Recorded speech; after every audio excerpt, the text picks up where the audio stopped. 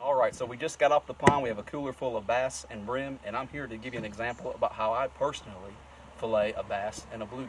There's a lot of different ways to fillet fish out here, but here's how we're going to go through things today.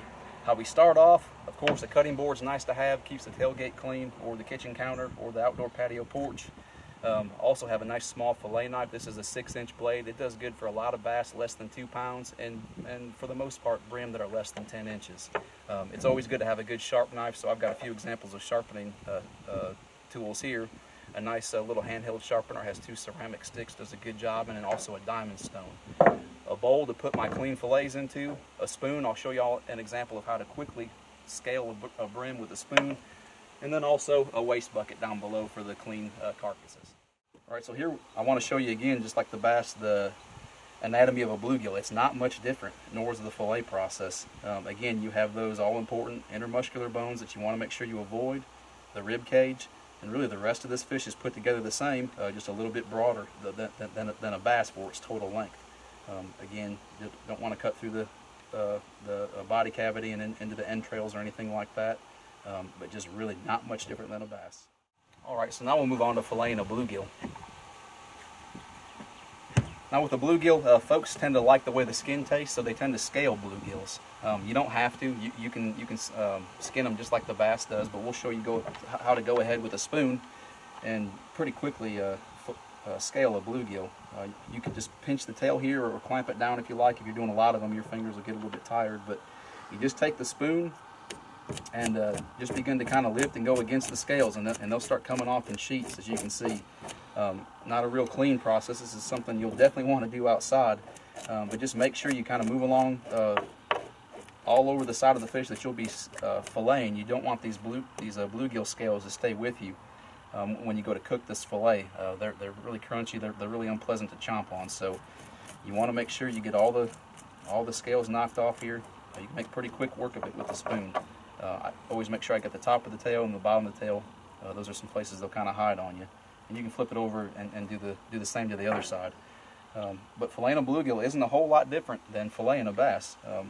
You'll see it's very similar. Again, I'm going to start off right behind this pec fin, make a short little incision, and come down just behind the pelvic fins here to the middle of the belly. And again, we're coming just shallow. We don't want to be all the way inside this body cavity. We're making shallow little cuts, not cutting with much more than a 1/2 inch of the blade, if that.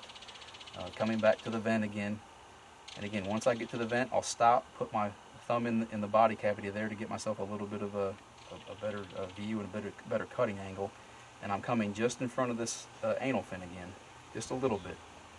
And just like the bass, I'm going to just feel with the tip of my knife. Any pressure, I back out and I come back up a little bit and then keep moving through until this knife is back up at the top of this soft dorsal fin again. From here, we can again, with a little bit of downward pressure, just push along, coming over those vertebrae. And again, since we've scaled this bluegill, there's no reason to stop here. You just cut right through. Of course, if you want to skin it, you stop just as we did on the bass to where it can be easily skinned later. But it's scaled, we'll cut right through. Just as before, we'll come back right in front of this pelvic fin where we started, and again make that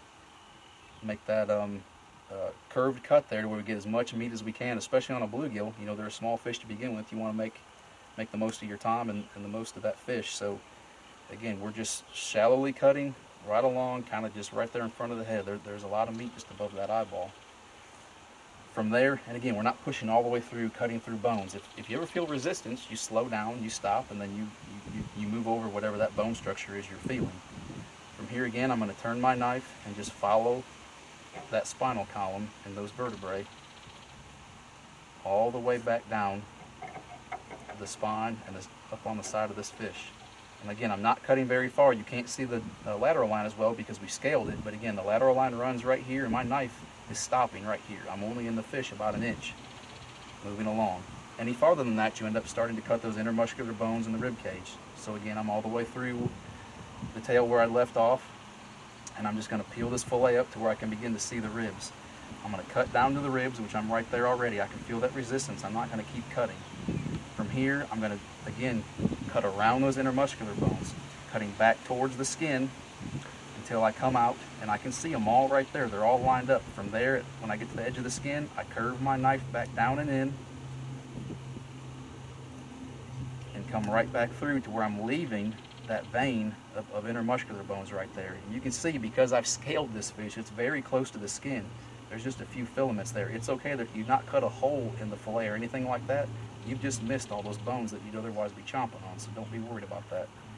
Again, I'm going to feel the ribs here and just come through and cut down just over the ribs. And there's our nice bluegill fillet. And you're going to have little spots like that. I don't feel bad about that. A skin fish is very soft right here. You can easily come right through the skin and have little areas like that. But other than that, that's a nice clean fillet. Oh, there's one little one I missed. Like I say, you can feel there's a little rib, but right here at the tail end, this rib's really small and kind of sticks out a little bit. It's right there. I can feel it. Rather than eat it later, I'll pull it out and throw it away.